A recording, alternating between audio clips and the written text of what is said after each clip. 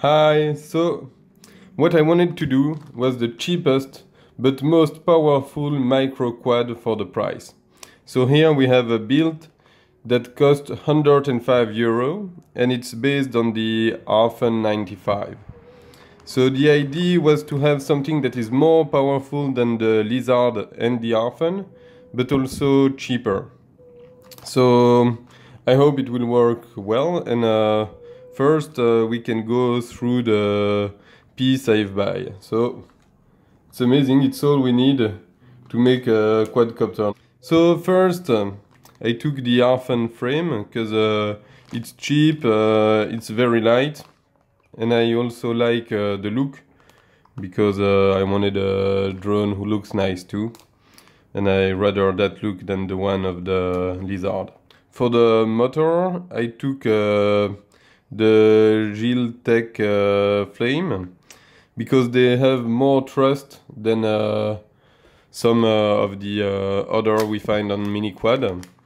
And for instance, here with those propeller, the jump fan, it's the 2035. With those props we have 220 grams of thrust with those motors. And for comparison with the Lizard has only 118 grams of thrust, and the regular Arfun has 160 grams of thrust per motor. Then we have the flight controller.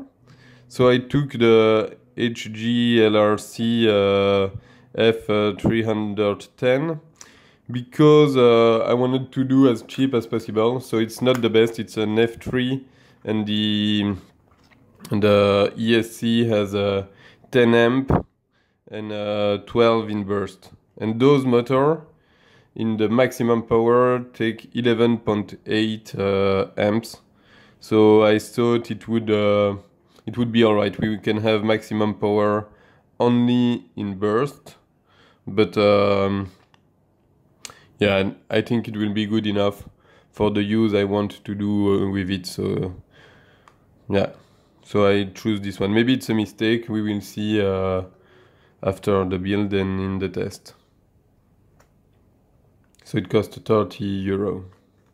Then I have this little receiver, and it's the Aurora RC. I took this one because it's rated for a long range. And finally, I have a camera that is more powerful. That was an issue of the original Arfun. So I took a better camera that has a 200 milliwatt signal, which is well, probably the best in the all-in-one you can find right now. And it has also a whip antenna. All the parts are listed in the description below, and now we can start the building process.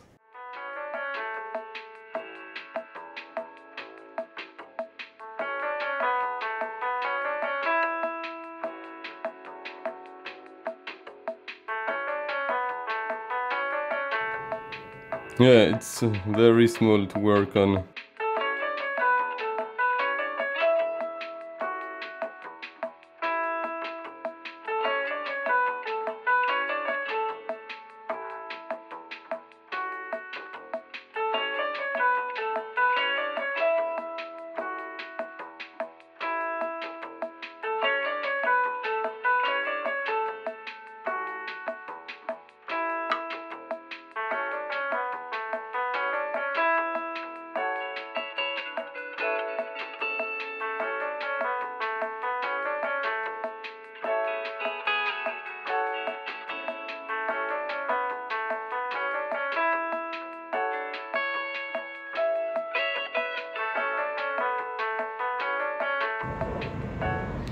Alright, so here it is, it's finished. I have skipped a bit the building because I ran into a few issues to configure Betaflight with that board. There are a few things that have changed. While configuring, I think I have overheated the camera, so I had to take another one that I had. So it's a bit lesser good one, but it works and it's fine. And I have ordered again the last one. One thing to note too, with this board I don't have the OSD. I thought I had, and yeah, if I knew, I would have taken the F410 that has the OSD. So yeah, now I am on 2S. I have the Genesis 520 milliamp battery, and we will do a little test. I also have 3S that we will test just after. Alright.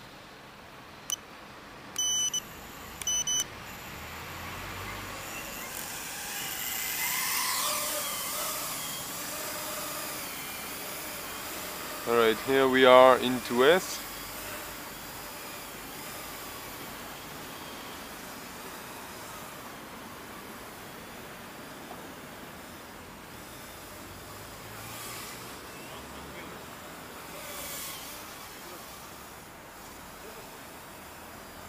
In 2S and in horizon mode.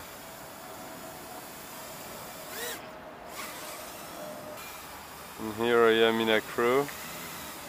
And it flies very, very well. It is really, really stable.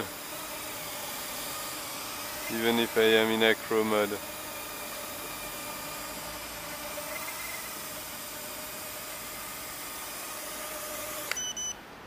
Very impressive. Very happy of it. So here is the DVR with the bad camera that isn't focused, and with the good one I have reorder. It should look way sharper and also have a better reception. I think the performance are very similar to a 5-inch prop quadcopter, and also the feeling when you use it.